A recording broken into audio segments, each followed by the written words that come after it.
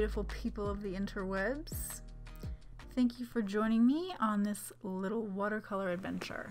Today I decided to get out of the house and do some sketching from life reference. And if you're anything like me, you've been hibernating since New Year's.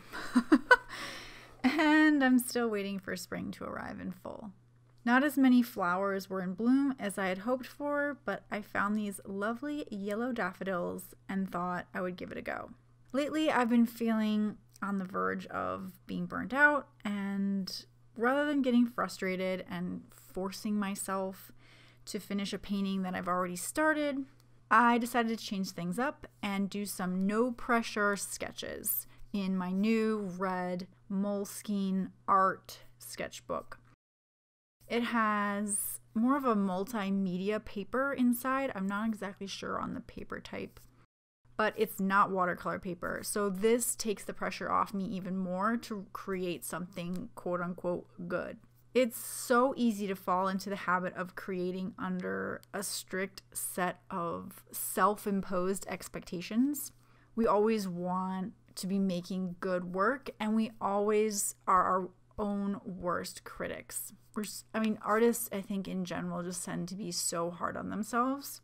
But I think it's really important to recognize the ups and downs of being a creative, as well as just life as a human being. We're not machines, and I think it's both important and healthy to listen to your inner creative voice.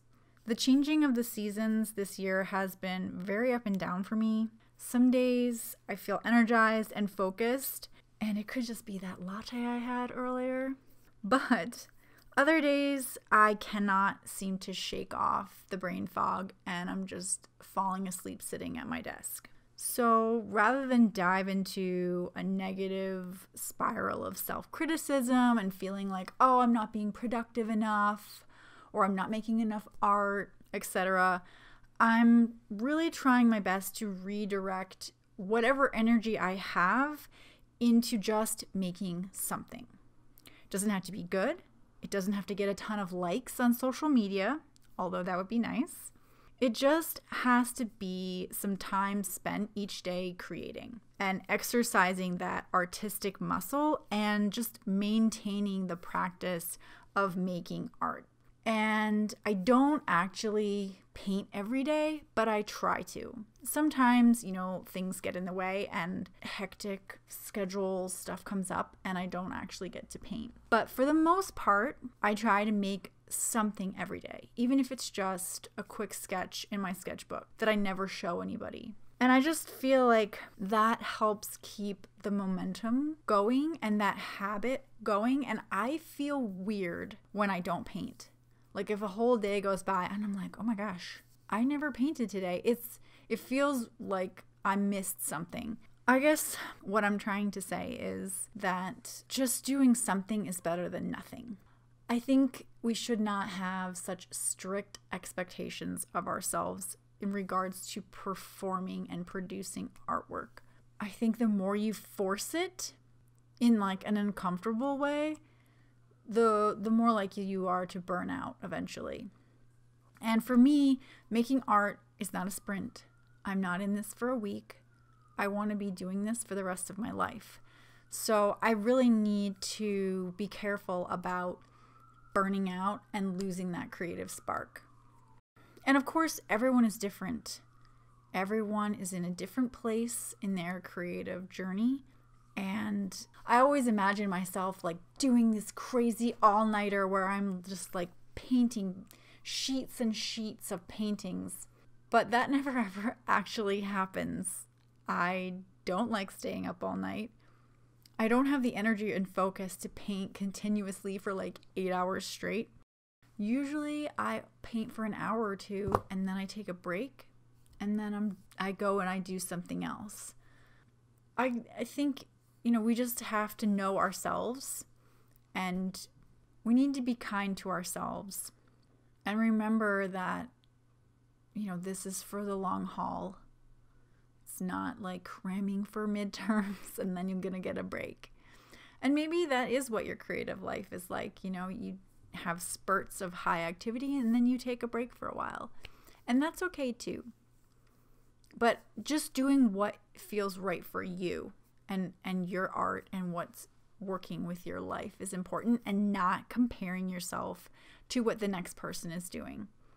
Because you don't really know what their situation is like, or how long they've been doing it, or the shit they had to go through to get where they are now. So just focus on doing your thing, whatever that is, and making stuff that matters to you, because it will resonate with somebody else. If you are making art that is important to you and that matters to you and that speaks to your heart, it will connect with others.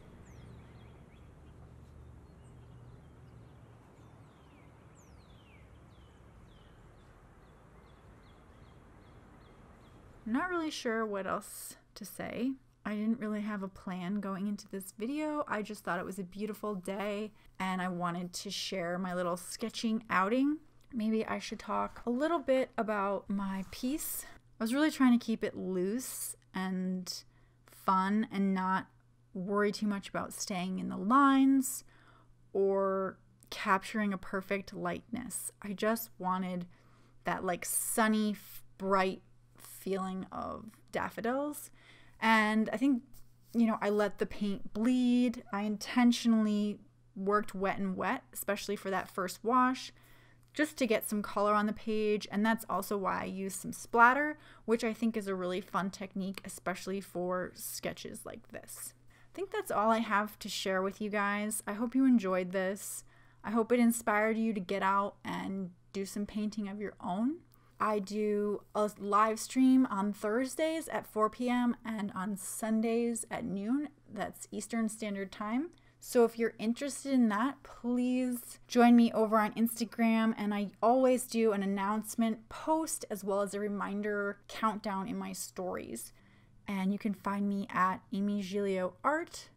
I will, of course, put all of the links to all of my social media and everything below. Thank you so much for watching, and until next time, take care. Bye-bye.